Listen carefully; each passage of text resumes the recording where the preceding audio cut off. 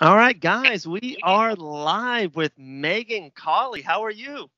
I'm good. How are you? Doing good, doing good. It was just another day in Panama City. I'm working, and then I get a text from you, and it's like, "Hey, look at this." I was like, "Whoa!"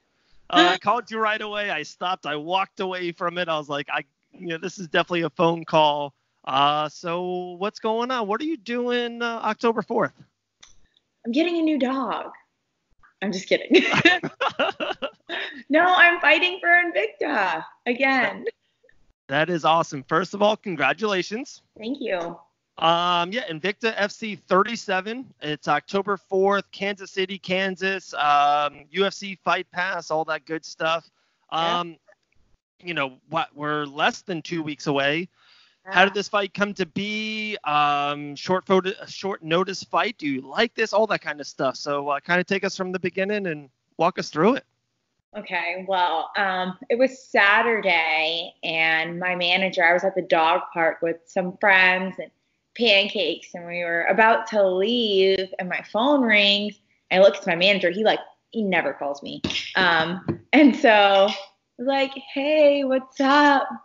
And he's like, "Hey, can you make weight?" I'm like, uh, yeah. What's up? And he's like, "Oh, they've got a fight for you." I was like, "Oh yeah, like tell me more." He's Right. like, "Yeah, it's October 4th," and I was like, "That's pretty close." And I wasn't really looking at my calendar. I was at the dog park. I was on my phone. And I was just like, "Okay, October 4th." He's like, "Yeah, you got like 2 training weeks, and then like, fly out like the fight week." And I was like, "Oh, okay, yeah, I got like 3 weeks or whatever." And then I look at the calendar. I'm like, "You're giving me like 13 days notice." Right. Right. Yeah. Um, have you ever done that before? Have you ever fought on a short notice fight? No, this is completely out of character for me. Fighting is already like difficult enough. I kind of get stressed out and whatnot. So when I like having things planned, I'm just like a planner. So I kind of plan things in advance all the time, and I like to have a good time frame, and I like want to be prepared. So this is definitely out of character for me, but yeah, I think it's an awesome experience and an opportunity, and feel like I'd be stupid if I turned it down. So yeah, we're not doing that. Oh, no, for sure. If we can go back real quick, August 9th, Invicta, first fight. For one, we really appreciate what you did. It was really cool. We did a whole killer pancakes week. I still get people that DM me through Instagram and Facebook. They loved it. They still did. It was really cool. Jessica Borga, she liked it. She kind of did something like that a couple weeks ago for her Bellator fight. She did a whole week. It's really cool. It's picking up. I actually have another. I got a UFC fighter 2 weeks from now that will do the same thing. So it's kind of cool. It's something that caught on. So first of all, thank you for that, and hopefully, hey, maybe we'll do it again. We'll see. Yeah. Um, but if I can just kind of, I went on your Instagram page and you wrote like a post about that fight, and I'll just read this up real quick. You're like, so sorry guys, it wasn't my night. I have no excuse. I'm very thankful for the love and support I received this week. This one hurts bad, but I'll be back. You're back. Yeah. Is it? There's my favorite word in the English dictionary is redemption. Is that kind of going through your head? You just kind of want to get back into that Invicta cage. Yeah, we kind of feel like this is an opportunity to display all the things that I didn't, in a sense, like kind of not necessarily right my wrongs, but like a nice redo. I get another opportunity, which we didn't think was going to happen. Like, honestly, I felt like my next option was to fight local and, then maybe the end of this year, beginning of next year, be able to get on another card. I just genuinely felt like they had wanted me to get more experience before they welcomed me back. And it didn't turn out that way. I told my manager, I'm like, hey, no, it's a long shot, but like, will you at least try? And I'm glad I did because, yeah, it's another shot. It's redemption. I get a chance to prove myself, and I'm stepping up short notice, so they know I'm game. So yeah, it just feels good. I feel lucky. It's a good opportunity. Oh, absolutely. And we talked about it off air. How first fight, debut fight, jitters. cameras, lights, big arena, Invicta FC, kind of, a dream, right? It's a dream to fight that, dream to fight in the UFC and just keep going up and up and up. Yeah. How, prepared, what's your emotional state? Like, okay, this is it. I've done this before. Now it's kind of more just about fighting. It's more about just getting a W. It's more about that. Have you thought about that at all? Or is it all just so quick and so new and you're kind of you're wait and see? I'm I actually feel like I'm having a little bit more fun with it. Like today I just found myself in like really good spirits and like listening to music loud on the way to the gym and smiling and dancing. And I picked a really fun walkout song. So I feel definitely like I'm having more fun. I mean, obviously it's like, I just signed the contract this morning, literally this morning. So, I guess, I mean, I've processed it, but I still haven't had time to process it. But I think Sure. I think it's good for me to take something on short notice because then I don't have the opportunity to self-sabotage. Okay. A question. I've never asked this question to a fighter. I think we have a great relationship, fighter, announcer relationship. Is like the fight blues, is that like a real thing after a loss? Is it just a real thing? Like, gosh, there's just nothing in the world. You have a great dog, you have a great life, great boyfriend, the gym's awesome, but is it like the whole world sucks because after a loss? Is that like a real thing? Yeah, it was super real. Okay. If I have to be like super candid about it, I wasn't myself for a while. I kind of, stayed away from social media. I didn't really respond to anybody. I think I sulked for like a solid 2 weeks and like it kind of affected everything around me. Like I didn't have motivation to go to the gym. Like instead of letting this fuel me, I was so disappointed in myself, so disappointed in my performance, like just really knew that I could give more. And so like I was, kind of like, woe is me, which I shouldn't be. And so after a little bit of that, Gabe was like, all right, like it's too much of this, like suck it the up. Like, Right. so put on your big girl pants and accept it. And then like my head coach and, the people at the gym were like trying to lure me back in the gym, like just, okay, we're getting back into things. See you at this time. Like, just stuff like that. So that really helped, but it's real. It feels heartbreaking. Like I equated it to like, I felt like I was, Gabe and I were breaking up. Like I was just so heartbroken and I would randomly start crying, real dramatic. But yeah, it's real because you just invest so much time in it and Right. you train so hard and you work so hard and all those hours, all those ass whoopings, like it just felt like it was for nothing. And I know it is, but it's just like after a breakup, you feel like, oh, I just wasted so much time, which isn't the case. It was lessons, but. Sure. You're so right. There's no other sport like it. A baseball, if you strike out, you literally bat 35 minutes later. Fighters, you guys, in a way, you fight 2-3 times a year at most. And for you, I remember talking to Felicia 8-10 months ago about her debut fight, and you're just kind of got signed in Invicta, and it was just like that back and forth. And I remember like you're waiting for a fight, so it seems like it's been 10 months, 12 months, 14 months, and it's like, okay, I finally have my shot. And it's, you put all that energy in it, all that hard work, training, cardio, everything into it. And yeah, you want to put up the best 15 minutes you can, or just pull a Mazadov, just 6 seconds knee and be done with it. That's my game plan for you. Yeah, right. Get in, get out. Get in and get out. And you said some funny about the music. Also, another thing I get all the time, and I watch it too on my phone. It's one of those things I go through my phone, all the kids' pictures, all the fight interviews, and there's that dance of you and Felicia. That 15-second dance. I'm literally like getting the camera up to the cage at the jungle in Orlando, Florida. I walk away for 2 seconds, and you and Felicia Spencer put on a Michael Jackson dance-a-thon at the same time. I know. It was like perfectly synchronized. Hey, come here. It was perfectly synchronized. And that's just like, I attribute that to our friendship. Like, that's deep. Exactly. That's you. That's pancakes. You got the Rugrats shirt on. That's Megan Cawley. So we got to get that. If you are in that zone going into the fight, Invicta FC versus Hope Chase, we haven't mentioned her name, maybe on purpose or maybe not. but your opponent, Hope Chase, in the bantamweight division, do you have any, it's very early, very soon, any idea on Hope and her fighting style and anything of that nature? Yeah, I know that, she's dangerous on the feet. She is like an awesome striker. Just very aggressive. She's gonna definitely try and throw everything at me. So that's what I know. And, we only got 2 weeks, so it's not like, we have specific time to game plan, but we do have a game plan, and we're going in there prepared, and we're excited, and things felt awesome tonight at Pro. So, yeah, it's going to be a good one. That is good. That's good. We're very, very excited for you. We cannot wait. Real quick, if we kind of touched on her. We haven't mentioned kind of Felicia Spencer's last fight against Cyborg. How's she doing? To me, everyone's talked about how her stock, even on a loss, it kind of even went up.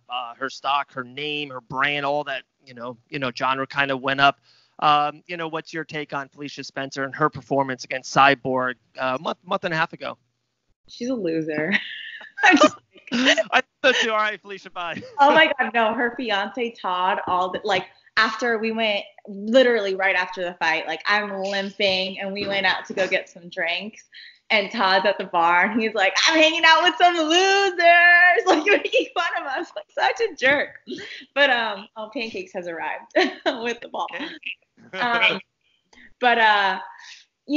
think that she put on an awesome performance. She went out there and she killed it. And, she feels as if, she was pretty heartbroken because she felt as if she could win the fight and just it didn't go her way. Right. But, obviously, yeah, it does raise Felicia's stock, and it definitely proves that she is one of the best featherweights in the world. And honestly, I feel as if, if they end up meeting in the future, I think it's going to go a different way for sure. We honestly thought that it was going to go a different way the first time, but if she doesn't get it the first time, I have Felicia winning that fight 9 times out of 10. Right. And just to kind of be honest, they probably will never meet again in a way with Cyborg, with her age and her signing with Bellator, right, and Felicia and just her prime. And then Dana White was just, head over heels about Felicia, just coming to the office, just congratulated her, just her name. And everyone I've talked to, it's people are like, oh my gosh, Felicia Spencer. I'm like, yeah, Felicia, Orlando Jungle. It's it's her name has went up in a way, which is really cool. She deserves it. Great person. She's always been gracious, to us and me. So it's very cool. She's going to do really great things. And honestly, when I was accepting this fight, because I was like, should I do it? Should I not? I was saying, if Felicia can fight Cyborg, I can fight anybody. Get the hell out of here. Who do I think I am? Felicia just fought Cyborg. Right. So. Yeah, that Cyborg lady, she's been around. She's pretty good. Yeah. Two other kind of fights I wanted to talk to you about in this area. One was Jessica Borga. She, trains out of Lakeland over there, Champions MMA. Yeah. First round victory, armbar, Bellator. I actually talked to her last week. Did you see that fight? Anything about her? Yeah, I saw the fight, and I had the opportunity to train with Jessica before. And we've actually competed against each other a few times in grappling tournaments, and she's awesome. And so, it was a beautifully executed armbar. I saw it and I was like, oh my God, that was beautiful. And I instantly messaged her. I was like, hell yeah, that's awesome. Very cool. Yeah, her grappling is ridiculous. She's definitely one to look out for. Yeah, she is. She's got a bright future. And you said, I just talked to her last week, and she felt like she was winning the fight. She didn't want to go to round 2. That's what she told me. She's like, hey, I just didn't want to start another round. And she's like, I'm just going to grab her arm and make her submit. I'm like, that's kind of what you try to do for 5 minutes. But she's like, I just knew I was going to get it. I did not want to go to round 2. So it was just crazy. And she's got a lot of momentum. One of the names she's talked about in that interview too was Cyborg, because Cyborg's now, went to Bellator. It's a small knit world, right? This Central Florida female MMA. Felicia just fought her, and who knows? 6 months from now, maybe Jessica will fight Cyborg. It's crazy. One of the last ones, and then of course we'll end it. Invicta FC 37. Megan Cawley will be fighting on that. Follow her on Instagram at Megan Cawley. Follow Pancakes. I think she's got Instagram as well. Pan to the cakes. There you go. It's in Tampa, probably 9 days after your fight. Joanna Jacek versus Michelle Waterson. I love that fight. Female MMA, Joanna is just like this legendary fighter as well. Who do you think will win that fight? What's your take on that? Oh, I'm excited for that fight. I like both of them. I think Joanna's a beast. So she's really, really good. But I also love Michelle. I love the whole mom chant thing, and she's really improved so much over these past couple of fights. And so, I mean, I have Joanna winning, but I would definitely be happy if Michelle won. Yeah, it's like one of those fights. It can go either way. You feel like Michelle's kind of ascendant, and maybe Joanna might be descendant a tad, but Joanna is still descendant from being the greatest female fighter ever in a way. So it's like, where are they right now? 2019 October in Tampa. I can't wait. That's crazy. Are you guys going to that? No, I don't think we are planning on it. But yeah, I'll definitely be watching it. When you said Tampa, I thought you were going to ask me about bare knuckle. I don't know much. Oh, wait. So a question for you, and this will determine if we ever talk again or not. Who do you have winning, Bobby Knuckles or Adesanya? Wow. I don't know if you saw on Fight Bananas, we did a whole fight breakdown that were released today on Fight Bananas YouTube of this fight. I didn't see it. Okay. Okay. I'm rooting for Robert Whittaker. I think Israel Adesanya is going to win. And this is my reason behind this. And I don't think I can just see it already. I've got to go. Just kidding. Oh my gosh. Best interview in the history of Fight Bananas. Israel's undefeated. He's 17-0, and I used to go against John Jones when he was on the run, Demetrius Johnson. I started to learn Habib as well. Don't go against undefeated fighters. They're undefeated for a reason. Yeah, they're going to lose sooner or later. Every MMA fighter will lose, but I think Israel. And then you ready for this one? And here's my analogy. You might like this. So Robert Whittaker, the last time he fought in a UFC octagon when it wasn't against Yoel Romero, Ed Sheeran's Photo, like that song Photo, was the #1 song in the world. It was like 4 years ago. Like he rarely fights. He fought Yoel twice in a row. They were both in crazy wars, but he fights like once a year. I think that's a little like ring rust. Is that a thing? Like here's a fighter. I fought a year before my last one, and then a year before that. So, well, I mean, I lost my last one, but before that I won. So we're not going with that. I just, yeah. But if you had your way, you would want you win in 2 minutes with an armbar in the first round. Would you want to fight spring early in the year? You would want to fight 3-4 times a year, right? I would definitely fight like end of this year. Oh, there you go. For sure. So like, I mean, yeah, but he's been injured and whatnot, and I get that Adesanya has the momentum behind him, but I just think Robert is the better fighter. I don't disagree with that, and I think in a way, one thing we talked about on the show is in a way he's undefeated, and he's never lost as a middleweight. All 4 of his losses, Whittaker came at the welterweight division, so he's undefeated too as a middleweight. He's really underrated as a middleweight fighter. The kid's amazing. He's got power. And another thing too, who's younger, Israel or Robert?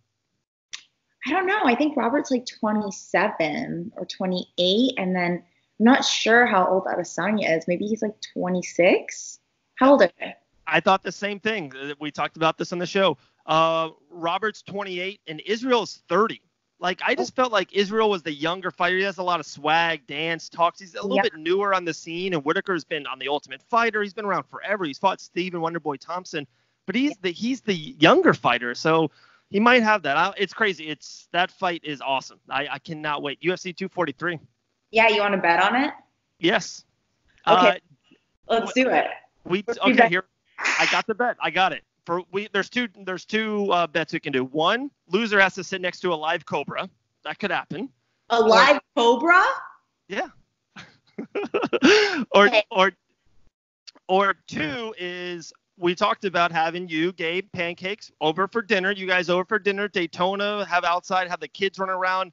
If Robert Whitaker wins, we'll buy you guys dinner. Even pancakes. We'll buy cupcakes, right? If Israel wins, you guys buy us dinner. Oh, okay. Yeah. Deal? Yeah. That's awesome. Deal. Shaking on it right now.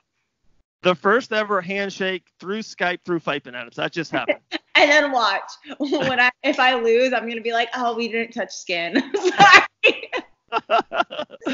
Oh my goodness. Megan Cawley, Invicta FC 37, October 4th. We can't wait. Any last words? Anything you want to, oh, definitely real quick, sponsor plug to the other side. How crazy. It was really cool. I reached out to her and, I was like, Megan and Felicia always talks great about you guys. And, and I think the Fight Bananas might be a part of the team in the near future. We're going to have her in the studio. So it's really cool. Yeah, she's an awesome supporter of us. Like, not only the females at the gym, but she does take care of some of the guys too. But just, she even sponsors gym. So she hooks it up, takes care of all of us. It's so good to us, just so generous and supportive. And she just loves seeing people go after their dreams, like just genuinely loves it. And she was an athlete too. She ran track and field in college, and she's awesome. She's always there for us, always supportive. And yeah, the other side's awesome. Yeah, they really are. We're excited. We're going to have her into the studio soon. We'll have you guys into the studio soon. We talked about that. That's going to happen after your victory at Invicta 37. Yeah, any last words? No, that's it. Thank you so much for having me on, and thank you to everybody who watches and supports. And yeah, I appreciate all the love that I receive. Absolutely. Thank you so much. Congratulations on the fight announcement, and we'll talk to you after your victory. Awesome. Thank you so much. Later. Bye.